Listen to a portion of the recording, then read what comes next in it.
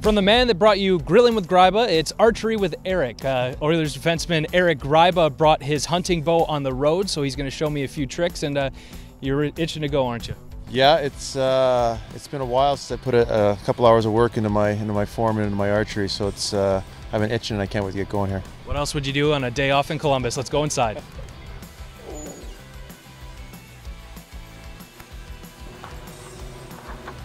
Oh, that's cool. I got the second level there, so it's like imitating shooting out of a tree stand. Those are my hunting arrows, so they're gonna have lighted nocks. You'll see the nocks will light up once I shoot.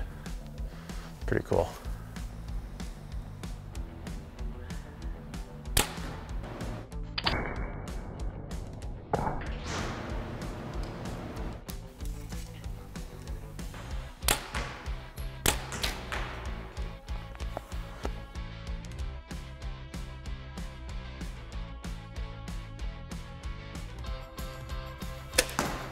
Hey. Not bad. Darn good group. I was gonna say, you're grouping well. I mean, that's...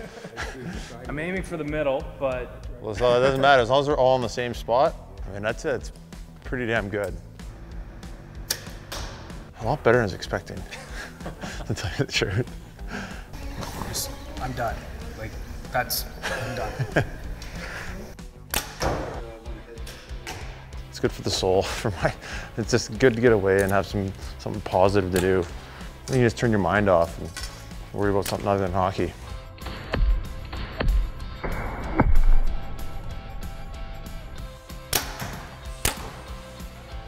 Almost every city I can find one. So I just bring my case and put my clothes in it and perfect.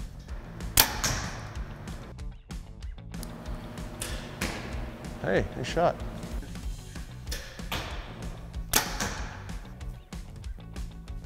Ready, Chris?